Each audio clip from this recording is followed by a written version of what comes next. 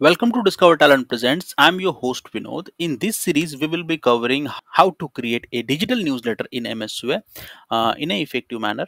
These are very simple steps and the layman steps we have covered in this entire series.